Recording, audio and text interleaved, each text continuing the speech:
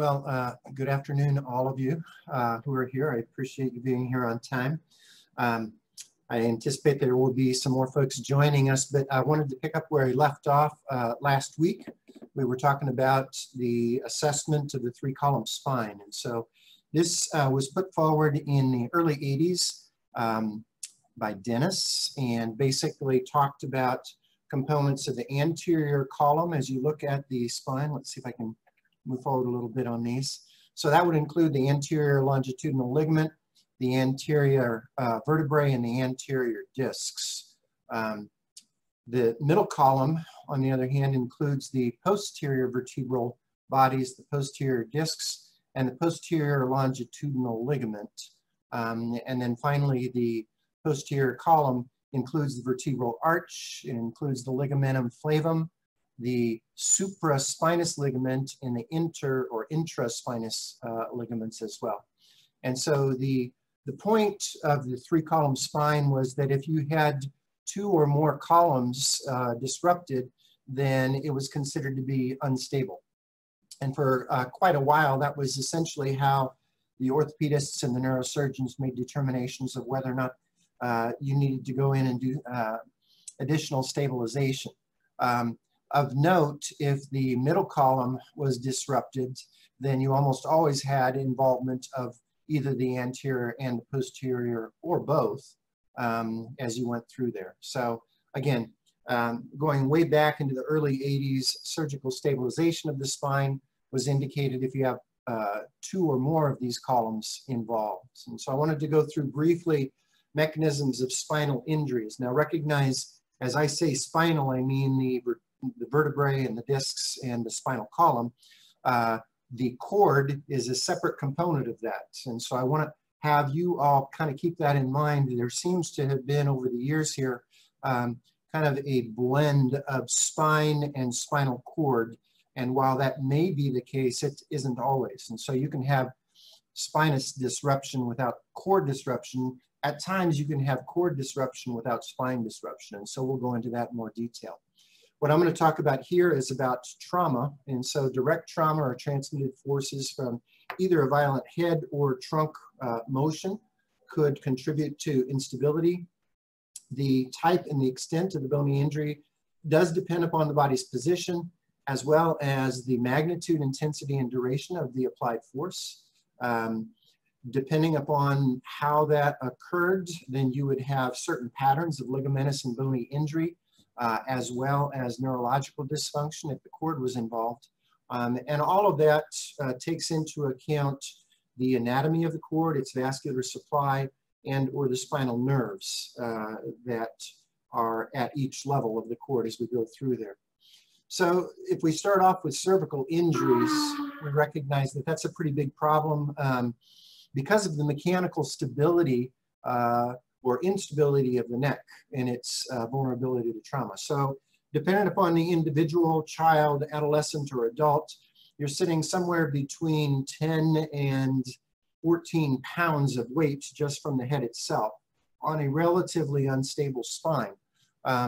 So most cervical injuries actually don't have neurological deficit. However, it depends again on the magnitude and the amount of disruption that went along with this. Most are lower cervical, and rarely do we see C1 and C2 injuries, partly because of the large canal size, and partly if there is significant disruption of the cord at that level, most folks have death almost immediately because it cuts off the respiratory centers in particular.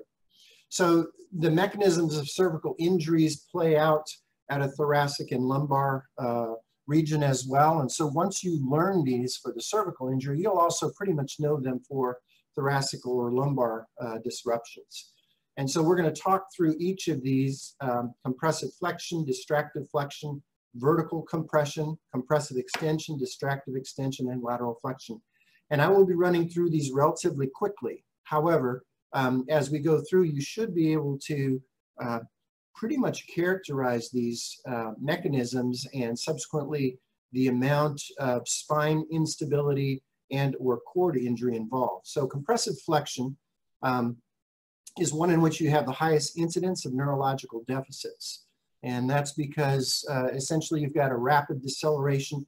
This is where you have, and generally speaking, two young men coming at each other in a game that we used to call chicken way back in the day, in automobiles. And these automobiles weighing several tons when they collide, there is a significant amount of force generated to the head and neck, such that you have an anterior compression and a posterior distraction force in between these, almost complete disruption of the entire three-column spine, and subsequently significant neurological disruption because of the cord that's caught in between there.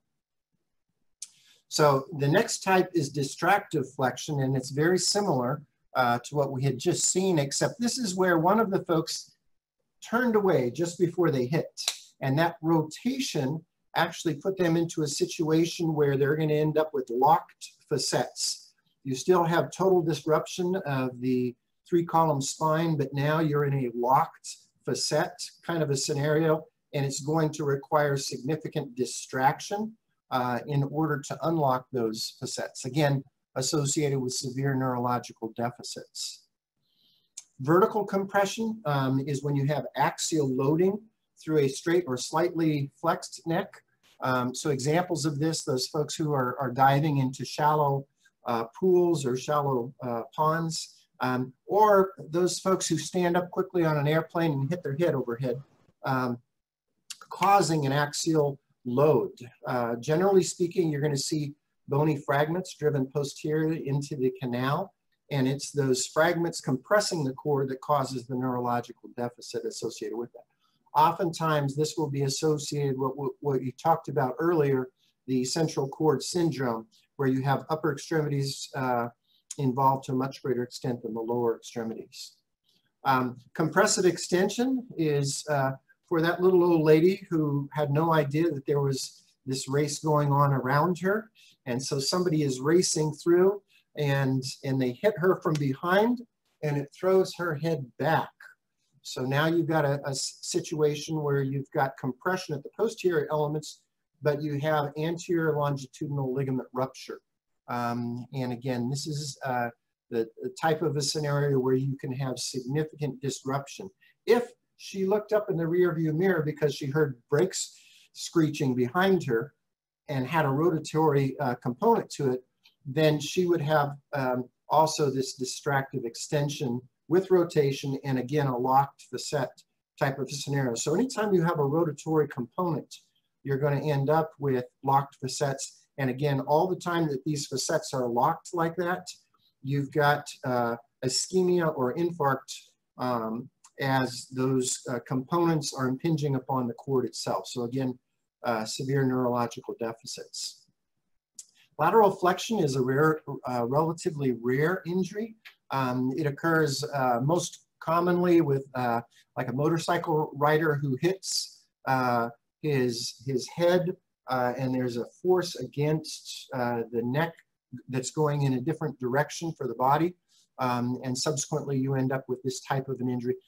When you do see it, it's almost always associated with a brachial plexus injury as we're going through there.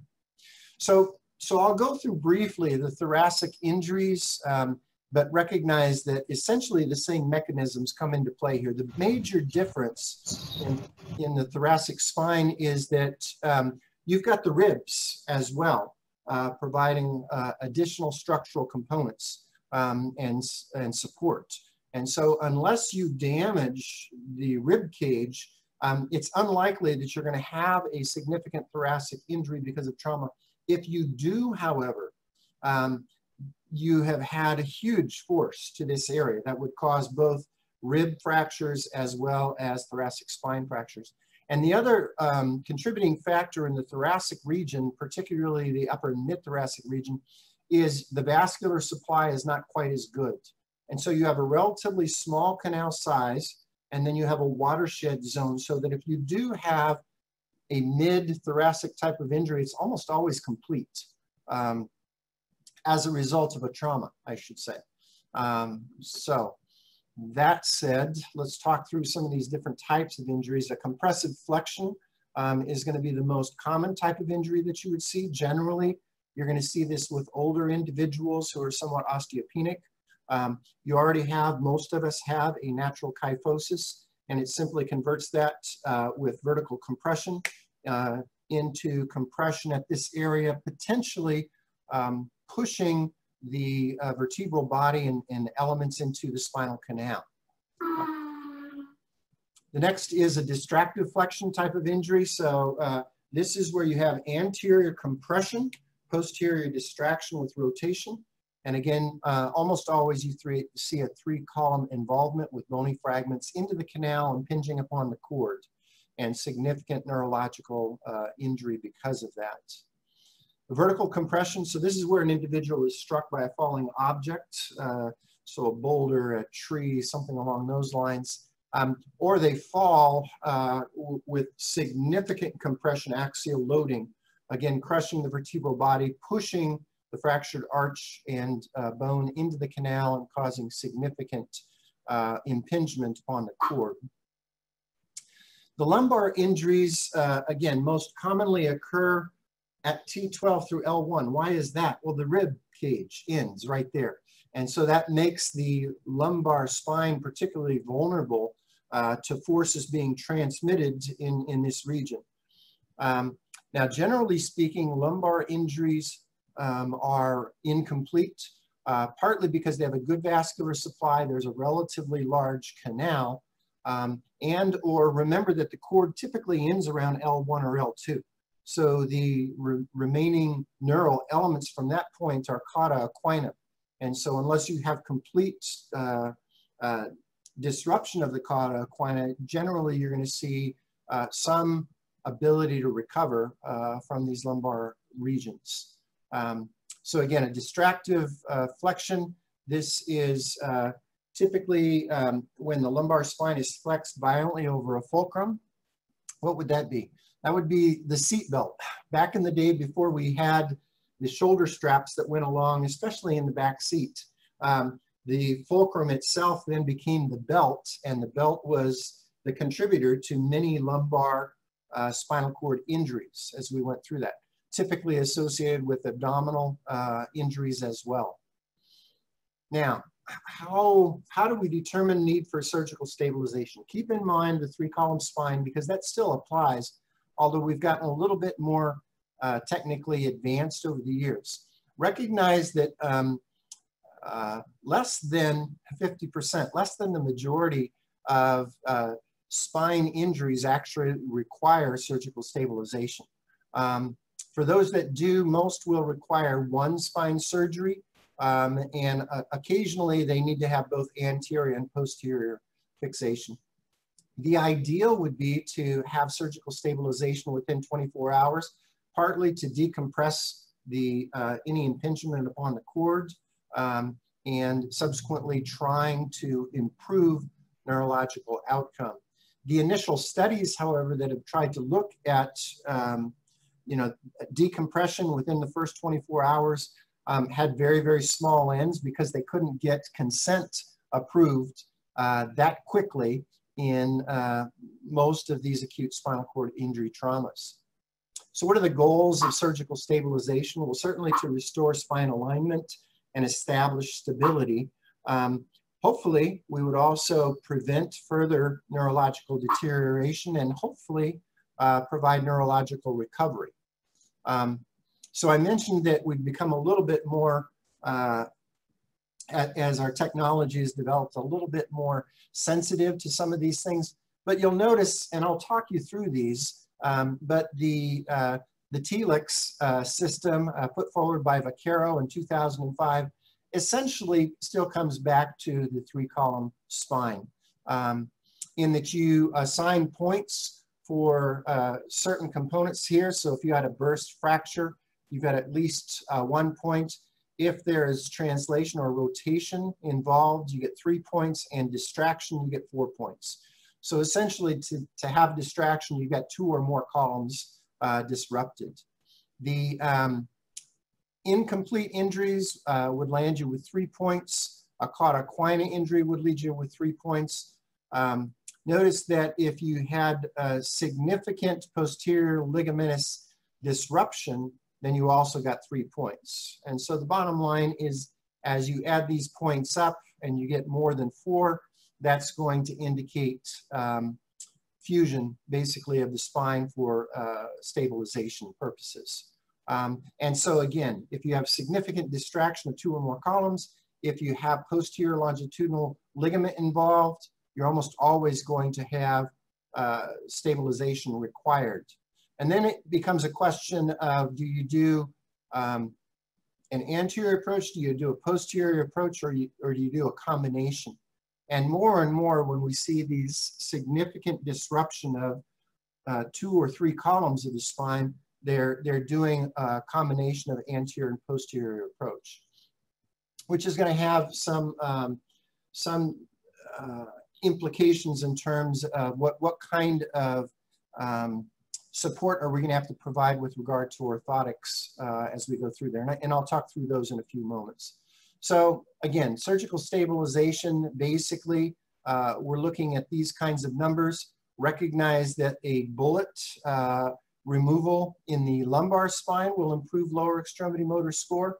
But if you have a bullet in the cervical or thoracic spine column, generally they have found that you end up mucking up the neurological status to a greater extent because you don't have as much room to work with there. And so generally you'll see bullets remain.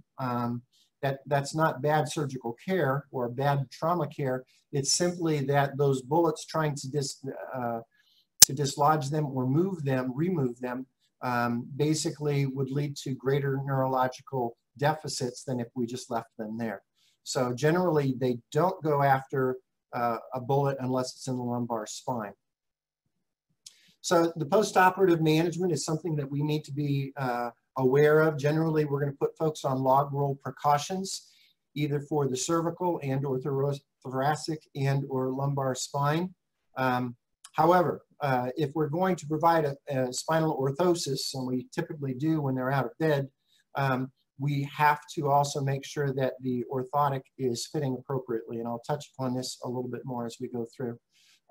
Restrictions may also include keeping the head of the bed elevated less than 30 degrees, no hip flexion more than 90 degrees, and always using the orthosis when the person is out of bed.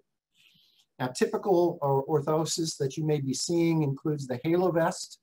The halo vest, basically, we actually screw, we put screws into the halo in the anterior and posterior skull. And we go ahead and screw those down so that it maintains the halo. And then we have 4 posts provided, 2 anteriorly and 2 posteriorly on a thoracic vest that fits there.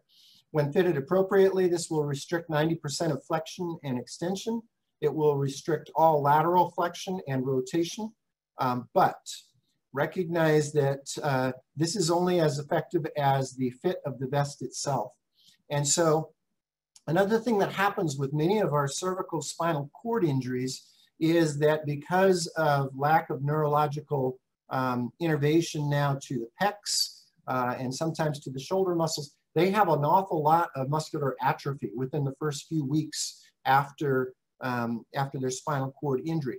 And so they may end up losing quite a bit of muscle mass in the chest. And as that happens, you have more and more play here. So we have to monitor closely and make sure there's never more than 2 finger breadths of space between the vest and the person's chest. If there is, then we have to reset how well this is fitting.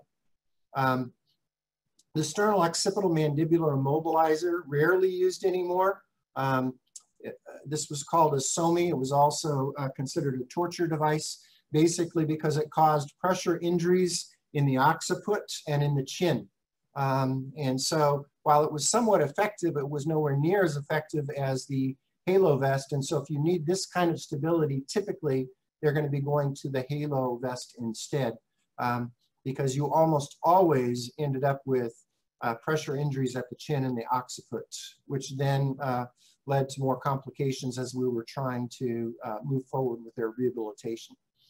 So most of the time now for cervical spine fixation, we end up putting people into a hard cervical collar. There are several different types, including the Miami and the J collar, the Newport collar. The bottom line is a well-fitting cervical orthosis will restrict 75% of flexion and extension, as well as lateral flexion.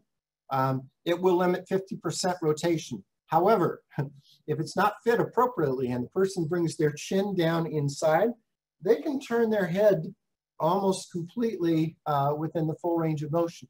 And so we have to go by, as we are seeing our folks in the morning, make sure that this is fit appropriately and that they don't have too much wiggle room, literally, within that.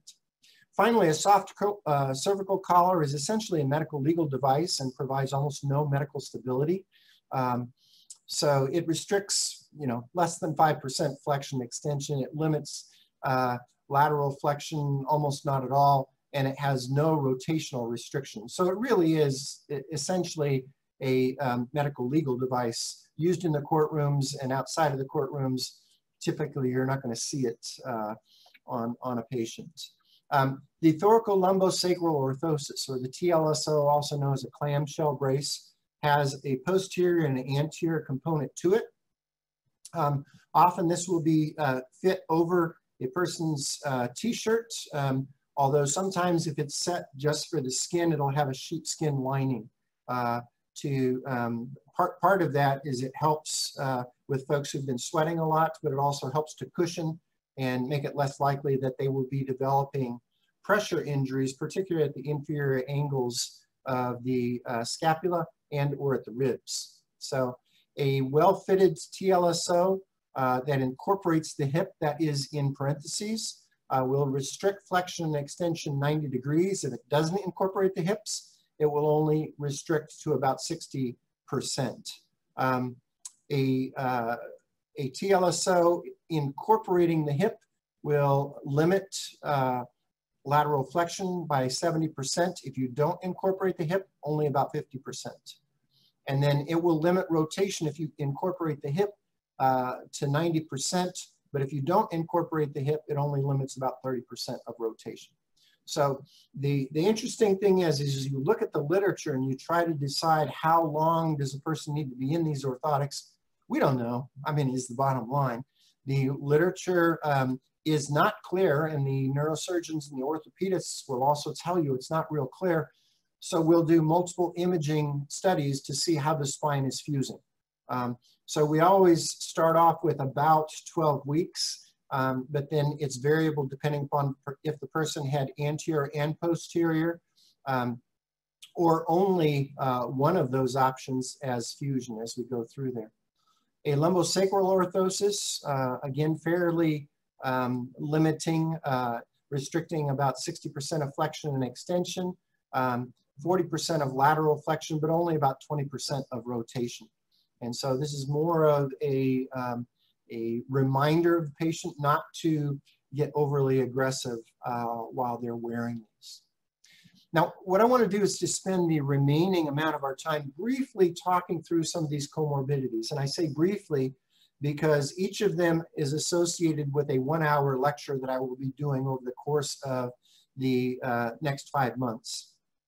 So recognize that a person who has a new spinal cord injury, and let's start at the worst scenario, a cervical spinal cord injury, is going to have almost all of these comorbidities. And so we're going to be looking even at a young, healthy male athlete who sustains a new spinal cord injury is going to have almost all of these comorbidities, and then later on some of the chronic things that are associated with those. And so I'm going to close out this lecture, answer any questions that folks may have with regards to spine stabilization. Okay, we'll just go ahead and do the overtime or the volunteer, whatever you need to do. I'm sorry? Okay, so that said, I'm going to be moving forward with the comorbidities lecture, or trying to. As we move forward, here again, it'll come back to the pathophysiology of the spinal cord and subsequently an injury. I've discussed that in the previous lecture, and so really I'm going to probably just jump right into the comorbidities and talk about the influence of the somatic and autonomic nervous system dysfunction and why that has contributed so greatly to these comorbidities. So again, you just saw this coming up. I'm going to run through these with our remaining time today and starting off with pulmonary dysfunction. So back in the day, people who sustained a spinal cord injury died most of the time either because of pulmonary dysfunction early on or renal dysfunction a little bit later on related to the spinal cord injury. Pulmonary dysfunction is significant in spinal cord injury, particularly high spinal cord injury, because you end up with both a neurogenic restrictive lung disease as well as a neurogenic obstructive lung disease. So the neurogenic restrictive component comes in because you no longer have the abdominal musculature to help clear secretions. You no longer have potentially the intercostal muscles to help expand the chest for inspiration. And then the obstructive component because of the parasympathetic dominance now that you have disruption of the sympathetic nervous system from the thoracolumbar regions of the cord. So the restrictive lung disease is characterized by low vital capacities, low total lung capacity, shallow breathing, so that your tidal volume, yours or mine, is somewhere 500, 800 cc's. A person with new spinal cord injury, for a couple of reasons, is going to have a very limited ability to inspire. So they'll have rapid breathing, tachypnea. The work of breathing is going to be significantly greater and partly attributed to the elastic work of breathing. Other examples that you might know of and things that may play into our spine disruption include scoliosis and obesity as we go through this.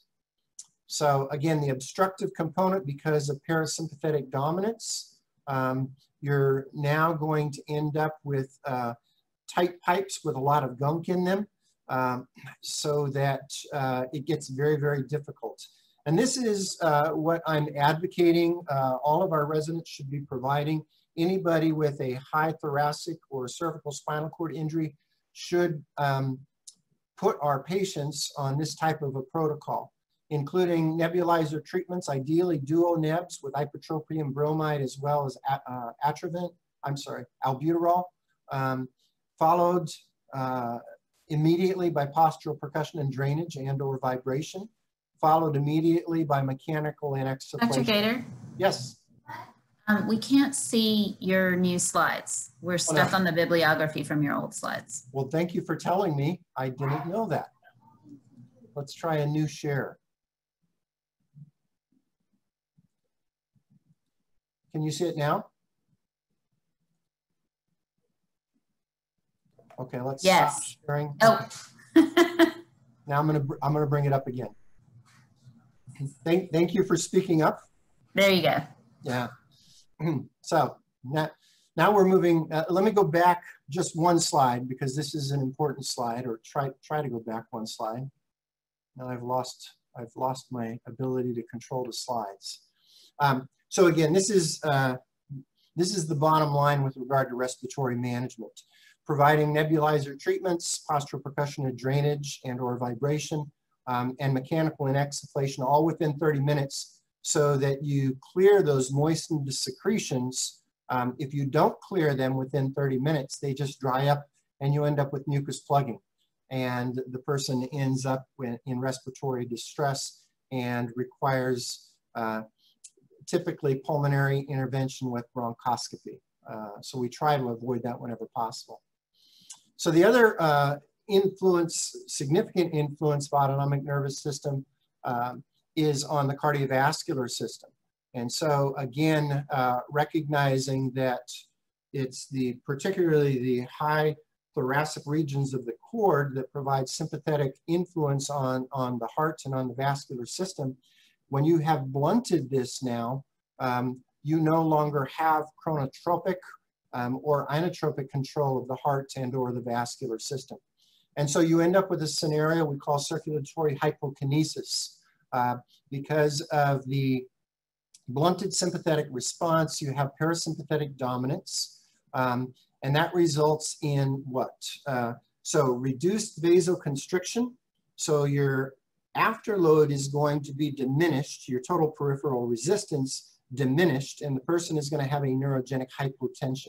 We'll come back to that in a few minutes. On the other side of the vascular tree, the venous side, you also have venodilation without sympathetic influences. And so you have the venous system, particularly in the lower extremities, but your inferior vena cava, instead of holding only about 500 cc's of blood, as it is for you and I at the moment, now with this new venodilation and the inability to vasoconstrict, you end up with about 2 liters of blood in the inferior vena cava. And so now you've got about 3 liters of blood kind of sitting, languishing in the inferior vena cava and your lower extremities, and very little circulating through the upper extremity. So because of the diminished afterload and the diminished preload, you're going to end up with diminished resistance, diminished Frank-Starling mechanisms for contractility, and you'll end up with an adaptive myocardial atrophy. So the heart actually becomes weaker as a muscle because it hasn't had to work up against that. And you no longer have the sympathetic influence to the SA node. So now you've got a blunted chronotropic response with an inability to raise the heart rate more than 120 beats per minute, even under significant circumstances. These folks are also at risk for heart block and other dysrhythmias as we're going through that. So again, we'll end up having to manage in the first couple of weeks on rehabilitation. Our goal is to try to keep the person from passing out every time they sit up. And so we'll use compression garments, not TED hose, and I'll talk about TED hose in a later lecture. But compression garments to the lower extremities, and abdominal binder to compress abdominal contents against the inferior vena cava, and try to push more blood back up into the heart where you have a better left ventricular and diastolic volume. We may also have to add in midodrine or Florinef, again, whole different discussions on those. And at least in the short term, we may have to use a temporary cardiac pacing for the individual, because they will brady down under this new parasympathetic dominance. They are at high risk for venothromboembolus, and this is partly because of the venous stasis that we talk about, but it's also because of the actual clotting cascade changes in response to a spinal cord injury, and the change of influence on the vessels, particularly with regard to antithrombin 3 and whatnot. So again, we'll go through a whole nother lecture on this, but these folks are at high risk because of the entire Virchow's triad. Separate lecture.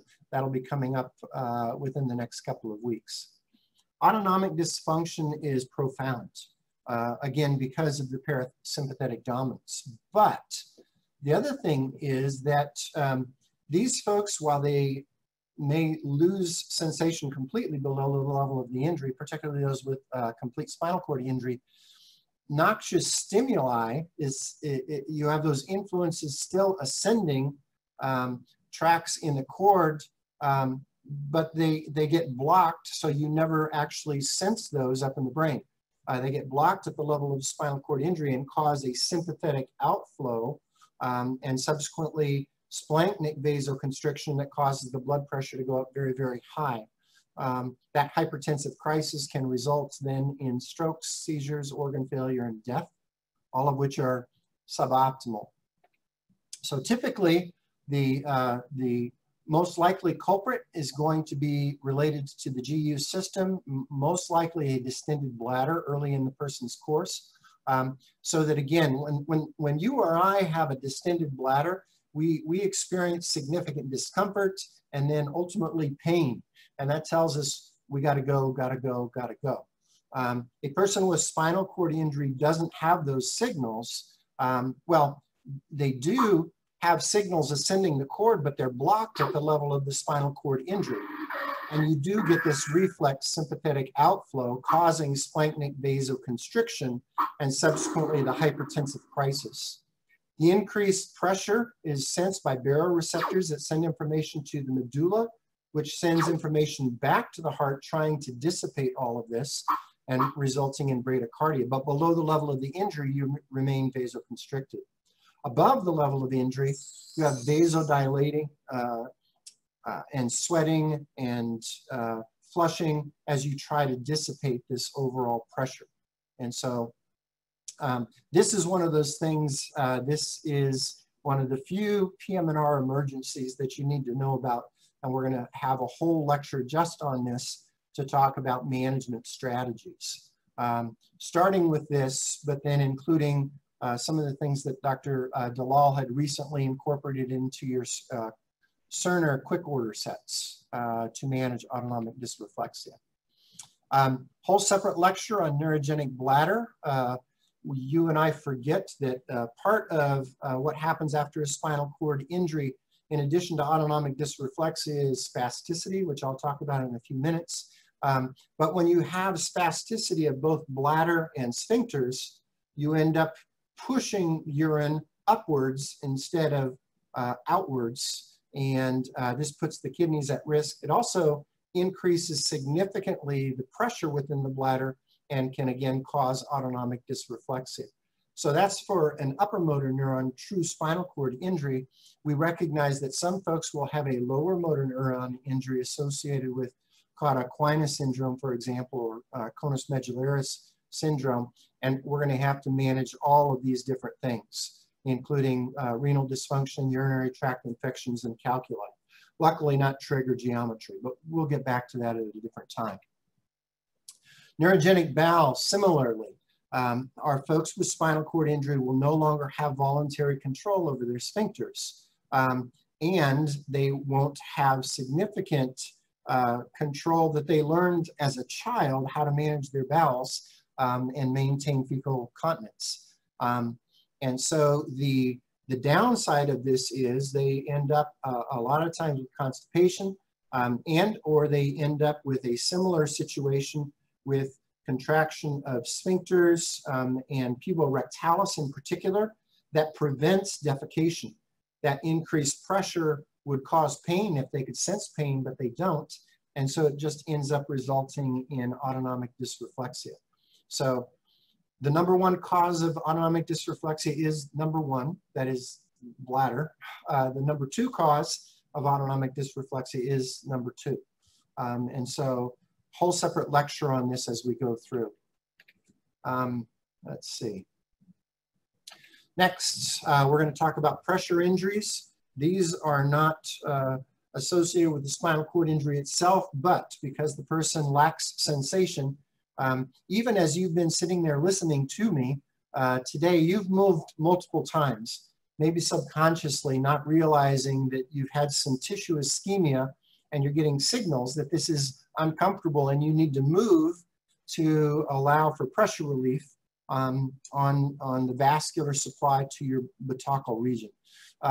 So recognize that the major thing that we need to do is to prevent pressure injuries, and we spend an awful lot of time teaching folks about prophylaxis.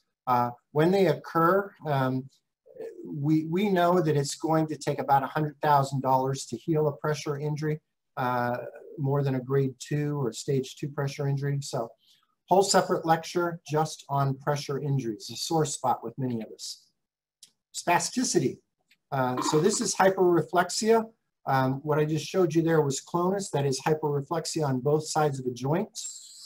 And we're going to see associated upper motor neuron or long tract signs, such as the Babinski sign in the lower extremities or the Hoffman's reflex in the upper extremities. Spasticity is defined as velocity-dependent tone as opposed to rigidity, which doesn't depend upon the velocity of movement. So this has to do with disinhibition of reflex arcs. This is very closely associated with autonomic dysreflexia, especially those individuals with injuries of T6 and above. And we're going to talk through the different classifications of spasticity and management strategies, including modalities, pharmacological management, neurolysis, and in some cases, surgical interventions that are required to manage problematic spasticity. Now, that said, recognize that not all spasticity is in fact problematic. And I like to have a little bit of tone remaining for our folks with spinal cord injury to maintain some degree of muscle mass, some energy expenditure, and some degree of bone mineralization.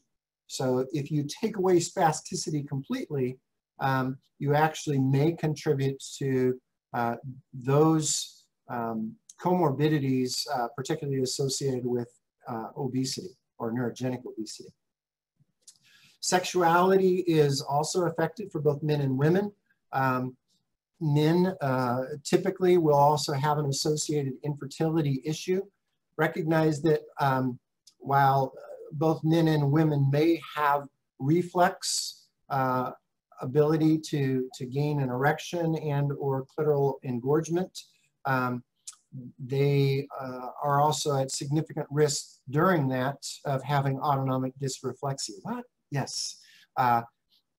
Sex, the act of sexual intercourse can cause, unfortunately, autonomic dysreflexia for both men and women, and we're going to be talking through that a little bit more.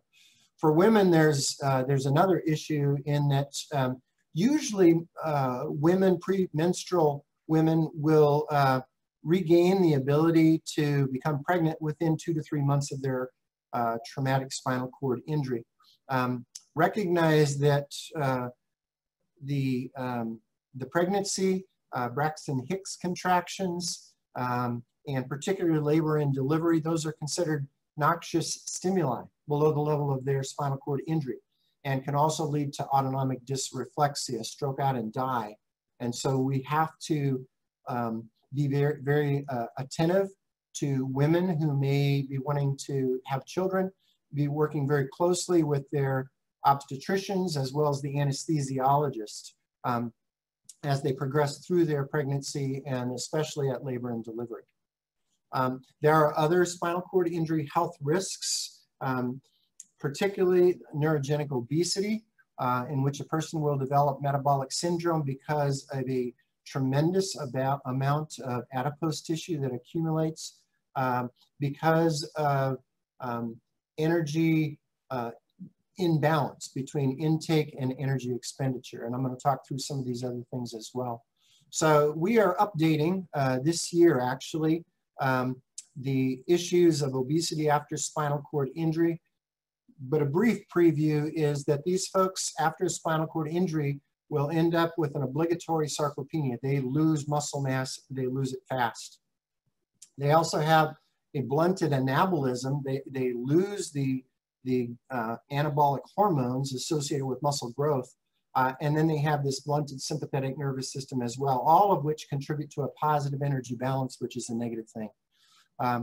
The other thing that we will be talking about in upcoming lectures is that it's actually obesity that mediates metabolic syndrome. That is, it causes insulin resistance, hypertension, dyslipidemia, and puts people at higher risk for thromboemboli. And so huge issues. Really, we're just starting to understand and work on management strategies for this. Ventilatory responses to exercise. Usually ventilation is not a limiting factor in exercise, but it is for folks with spinal cord injury. Those with injuries, particularly above T10, who are going to have limited ability for respiratory inspiration as well as expiration. And so we're going to have to talk through that a little bit. We will talk about the blunted thermal regulation after spinal cord injury, again, because of the autonomic dysfunction. And the fact that our folks with high spinal cord injury can't sweat below the level of their injury. And so trying to dissipate heat is almost a lost cause. So there are times when we have to rely on cooling vests, for example, And especially in the warm humid climates that we experience in South Florida, we have to be attentive to that. That said, recognize that folks can become hypothermic on a hot day if they're under the shade of a tree and or there's a light breeze going by. They can actually, their body temperature takes on the temperature of their of the environment around them. That is their ambient environment. And so some really strange things going on with regard to thermal regulation after spinal cord injury. I mentioned a little bit about the disruption of anabolic hormones. There are also catabolic hormones associated with spinal cord injury at different levels. And so we're going to spend some time talking through those as well. There is a significant influence on bone mineralization or demineralization after spinal cord injury, largely due to mechanical unloading, but also because of changes in the hormonal milieu, neuronal changes that occur after spinal cord injury, and the increased pro-inflammatory cytokines associated with obesity that stimulate osteoclastic activity. So there's actually 4 different mechanisms by which spinal cord injury contributes to osteopenia and osteoporosis. So we'll be talking about that, and in the acute setting, we'll also have to have discussions about immobilization hypercalcemia, particularly with young men who get a traumatic spinal cord injury and they start dumping calcium out of their bones that are no longer being used. They end up with this hypercalcemia and subsequently a syndrome, stones, bones, groans, and psychic moans. So learning how to manage that, and then also learning that as spasticity develops in these folks, that puts abnormal forces in those limbs that are being affected, particularly increasing the amount of mesenchymal bone growth in the joints. And so particularly in the hips and knees, for both paraplegia as well as tetraplegia, they end up with this abnormal periarticular bone we refer to as heterotopic ossification. And we have to learn how to manage that, because that can also be very limiting with regards to function of those joints as we go through there. Our upper extremities actually were not made to move our bodies around. And so even for those folks with paraplegia, relatively fortunate, who are able to use manual wheelchairs for their mobility, they are going to end up with significant overuse in their shoulders, elbows, wrists, and hands. They are at high risk for mononeuropathies, particularly ulnar neuropathies and carpal tunnel syndrome, median neuropathy, but they're also at high risk for rotator cuff impingement, de Quervain's tenosynovitis, and MCP dysfunction. So we're going to spend some time talking through that. We're also going to talk through neuropathic pain, which is a predominant feature, unfortunately, with our folks with spinal cord injury. So in addition to the nociceptive pain in those areas above their level of injury, they are at high risk for neuropathic pain at the level of injury, above the level of injury, as we're talking through some of those mononeuropathies, and then below the level of the injury. It can be especially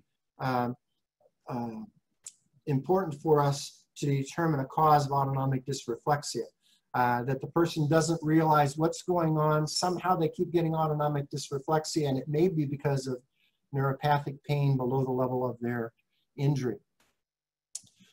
We spend a lot of time and energy doing annual evaluations, and during those evaluations spend a fair amount of time making sure that the person hasn't changed neurological function below the level of the injury especially, but also above the level of the injury. If they are having changes, sensory or motor changes, that could herald the development of syrinx, syringomyelia, and that can compromise future sensory and motor function as well. And then finally, we're going to spend some time talking about motor recovery. Everybody wants to know, you know, what am I going to get back after my spinal cord injury? And we'll talk a little bit about the prognostic indicators of motor recovery. And then we will talk through some of the potential interventions that have been tried, that are being tried, that will be tried in the future to try to optimize recovery after spinal cord injury. So I try to get this down to, you know, the 50 minutes that I'm supposed to be left speaking. I've got a few minutes left for questions, recognizing that many of your questions will be answered in upcoming weeks as we talk through each of those different comorbidities. I think the next section that we have actually, though, is going to be on how do we classify spinal cord injury using the international standards for the neurological classification of spinal cord injury. That said, I'll open up for questions, thoughts, concerns.